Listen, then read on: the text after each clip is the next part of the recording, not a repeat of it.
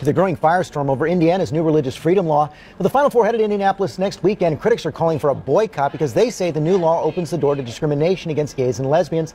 But the governor told me the law will not change, and ABC's Gio Benitez is covering the story from Indianapolis. Good morning, Gio. George, good morning to you. We're at the state capitol. This is where protesters have been sounding off.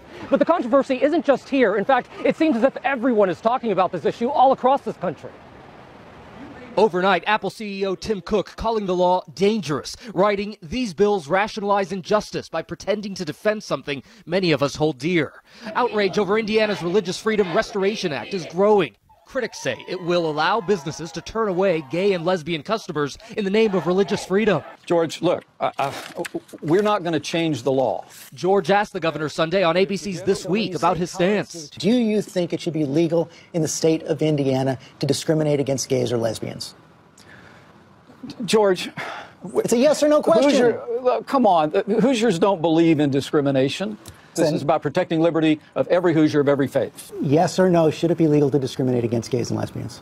George, you're following the mantra of the last week online, and you're trying to make this issue about something else. The firestorm expected to grow as thousands of March Madness fans travel to Indianapolis this week for the NCAA's prestigious Final Four, bringing millions of dollars to the local economy. Many calling on the organization to move the Final Four. The NCAA, whose offices are in Indiana, issued a statement saying they are concerned about the legislation. Moving forward, we intend to closely examine the implications of this bill and how it might affect future events as well as our workforce.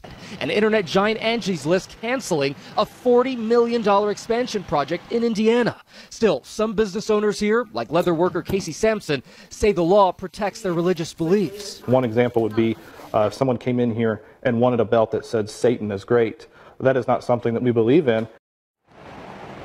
But that store owner tells me he will not discriminate against gays and lesbians. Meanwhile, legislators today plan to discuss possible clarifications to that law later this morning, George. That's right, Gio. Thanks. You know, the governor said the law isn't going to change, but he is open to signing a different law if the General Assembly passes it that would clarify what the intent of this religious liberty law is. One thing that is clear, supporters on both sides are not backing down from this issue.